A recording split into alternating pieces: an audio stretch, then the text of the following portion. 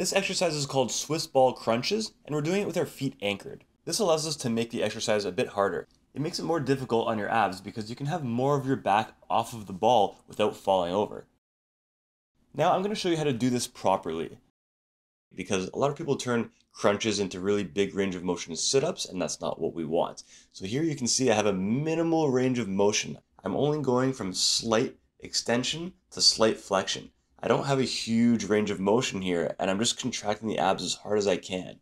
I'm not just flailing up like that and doing a bunch of sit-ups. That's not quite as effective.